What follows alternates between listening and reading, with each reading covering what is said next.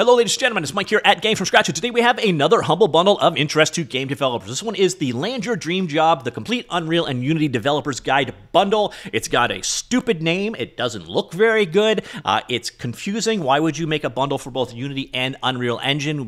Generally, you'd find people are interested in one but not the other, and, drumroll please, it's really quite good. It's actually something that a lot of you have been looking for a very long time.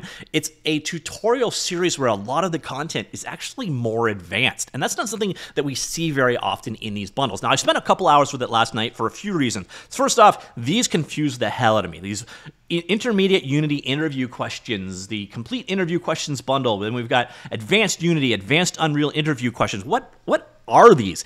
And it's not really what you like. They look like, you know, courseware preparation type courses, and they're not really that. They're just sort of like they're still hard to explain. I'll actually show you one in the kind of content within them, but they're sort of like here are topics you should know at this level if you are going to go for a job, and here's how you work with those things. They actually ended up being quite good. Now again, when I looked at this last night, I looked only at the Unity content. Most of it was created by one fellow, and that guy seems to know his stuff. He taught it well, and I actually will go back and run through some of these courses at my own pace, because a lot of times when I cover these courses on Game From Scratch, when I find these humble bundles, training stuff, most of the time it's very beginner focused, and I honestly wouldn't get much out of it. This one, again, we have some higher level stuff here. So again, if you don't know how Humble Bundle works, it's a collection of stuff, in this case courses from Mammoth Interactive, organized into tiers. You buy a higher value tier, you get all the tiers below it. You decide how your money is allocated between Humble, Charity, the publisher, and if you so choose, and thank you so much if you do, Game From Scratch. And I'm not going to go through all of the items here. There's 43 items in this bundle. One of the nice things about it is, again, it's Unreal and Unity. Mammoth Interactive would have been better off making one of these for Unreal and one of these for Unity, but they clumped both together. But when you're talking 40 plus items here for $30 USD, think of it as a BOGO. You get buy one, you get one free. So if you ever want to switch engines later on, it's fine. But if you want to come at this, if you're an Unreal Engine developer looking for some training, there's enough value here to justify it. If you're a Unity developer looking for training, there is enough value here to justify it. But generally, the Venn diagram of people looking for Unreal and Unity training normally isn't that big. So it's a very confusing bundle from a naming, branding, and structural point of view. But like I said, the courses themselves are actually quite good. $1 tier here, you're getting these two courses, which is the Unreal beginner and intermediate level stuff. So if you're just an Unreal Engine developer, hey, maybe that's a good place to get your feet wet. Your average price tier, which strangely is actually in the middle, that's almost never the case these days. So for about 14 bucks USD, you're getting a variety of courses here. And then of course for the $30 USD, my God, what happened to the Canadian dollar? For $30 USD, you're getting 43 courses in total. Now, the big thing that I want to point out here, I'll show you again how one of these interview sections look, but you're also getting courses on, again, a number of ones on doing Unreal Engine, a specific game style. I didn't go through the Unreal courses myself, so I don't know how good they are, but you got some interesting things here for building enemy spawning, combat special effects, game move. Oh, sorry, that was Unity. But you've got just a decent broad number of courses here. But where they really impressed me here, so build an RPG in Unreal Engine. But what you normally don't see, client-server comms in Unreal Engine. That's a little bit more on the intermediate side. Multiplayer development in Unreal Engine. Collectibles and cameras in Unreal Engine, sure. Build multiplayer chat in Unreal Engine. Again, this isn't stuff that you normally see at the very basic beginner level. And when it comes to the Unity side of things, again, you do have some stuff here for a beginner to get up and started. You got beginner level quality questions. You've got things like C# programming for absolute beginners, or build a 2D space game in Unity. Unity game dev for beginners and all ages. Okay, so you definitely have some beginner-oriented stuff here, but then you've got some things that really shine here. So you've got things like optimization. Let's go here. C# code optimization in Unity games, advanced Unity game optimization, light optimization in Unity games, Unity UI optimization in 2D games, and then you've got things for dots in ECS. So dots in ECS generally aren't really that well documented.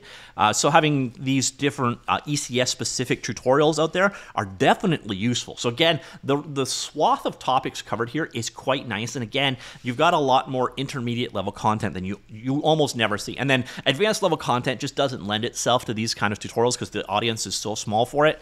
But this is a refreshing bundle on the level that, again, you don't normally see that much of the intermediate level content. And I jumped into mostly the Unity stuff last night, so I spent a couple of hours for some of these courses. And the highest recommendation I can give is me at my level, I'm actually going to go back and go through some of these courses. And I cover a lot of these bundles on Humble, and I don't normally go back to them because a lot of the times they're aimed at beginners and I won't get anything out of them. From my brief experience with the Unity stuff here, there's some stuff I can learn from this. And I don't say that very, very often. So I'm going to definitely go back and check some of these out. So here we are on the website. They actually use Teachable. It's a very solid learning platform. No complaints there. You can access your courses once you've redeemed via this handy Access My Courses bundle. You're going to see more than what's in this bundle because we've had previous bundles here, so I've got a decent number of courses on my account, although you are going to have 43 courses if you go for the top tier here. I'm going to start off with one of those questions one because they were probably the most confusing. So let's search for one of the advanced courses here. So just filter down by advanced. And let's head on down here and let's find the advanced Unity questions. So again, I spent most of my time with the Unity stuff. Gives you an idea of what this is all about. Now, the way the best to describe these aren't really training you for a specific course like you would, learning your MSAT 101 kind of thing. Instead, we can think of these like as digital versions of those cookbook books. So if you've done, the Godot developer cookbook or the Unity developer cookbook, etc., where it's kind of like recipes and here's how you do it, that's the way you can look at these interview question things. The organization can be a little bit better for jumping between question and answer, but this will give you an idea of the questions that they're going to deal with here. So what you're seeing right here, this is the advanced Unity stuff. For some reason, I cannot full screen it, but you get an idea of the kind of things that you're going to be dealing with and then getting how to actually do these things. So, should we reduce the vertex count of 3D models? How to compress sound? Should we use compressed things? How to get transparency? What is transparency sorting? What is a graphics rendering pipeline? How does it work in Unity? What is culling used in rendering? What are the object transformations? What are forward and deferred rendering pipelines? Describe these: vertex shader, geometry shader, fragment shader, right and unlit shader, and so on and so forth. And we saw some of them at the beginning here. So we've got things like bitwise operation, bitwise mask. How can bitwise mask help save space? What are bitwise shift operators? What is floating point precision? How does it affect 3D environment? What are lambdas and how can it be used in Unity scripts? Why using lambdas in a for loop might cause bugs? What are the extension methods? And so on and so forth. So you get an idea of, it's not like uber advanced stuff, but it's not normally stuff you see in tutorial level things. Now, I do find a little bit of irony here in may cause bugs when there's a for loop. But anyways, you get an idea what they're about, and then each one of these, in turn, each video is, again, this is about an hour of topic. This is about an hour again, about an hour again here. So you're getting 3 hours of overview of all of those various different topics. Now, I do wish it did have a Unity-style jump point so you could see exactly where each particular question was answered, but you can see how those question and answer things work. And they're not really, again, like question and answers. They're more like cookbook, the cookbook style approach. So if you like the cookbook thing, you're going to appreciate those. Now, one thing I don't like is there's no quick navigation back to my home. So what I gotta do is click here, the home button, like so, and then I gotta click the Mammoth, like so, and then I got to go back to my courses. It's a little clunky. It's a mild thing. You're not going to be switching between courses a whole lot. It does remember where you were at, by the way, and you can come back to it. So you get an idea what's going on there. Now, another thing that I really like with this is that it's got, again, those topics that you don't normally see covered that often. We do have some ECS stuff in here, for example. There's not a ton of ECS programs out there, but I find probably the area that you see a lot less about is optimization. Or Optim, if you're lazy. So you see here, you're looking for topics on how to do optimization or code optimization and so on. Let's jump into the code optimization and see what kind of stuff they're covered.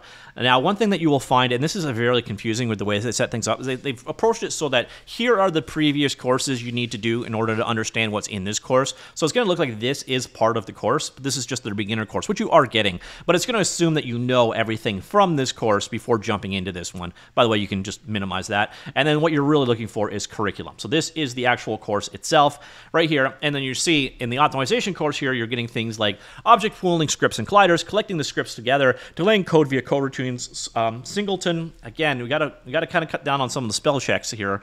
Singleton components, order of execution, lecture summary. So you gotta get the kind of topics that you're going to go through. Now, these are a little bit shorter than the Q&A style formats. The other nice thing is generally you also get the project files here. So if you want to follow along, you'll find if you do a longer course that's actually iterative, you'll get the part 1, the part 2, the part 3, the part 4. So you can jump in at whatever point and use the project file they have. But there's also things in here, again, like using the profiler and that. Now, where I didn't really jump into too much in my own hands-on experience is the Unreal Engine stuff. So Unreal, again, there's a very consistent teachers across the board. So this stuff was mostly done by, which ones did I see for this particular course? Here, Juarez. He did a lot of these other courses. You see, I didn't get into the Unreal Engine stuff all of that much. But here you can see, again, equip and unequip a weapon, attack combinations, and so on. And again, you're getting the source files that are in there.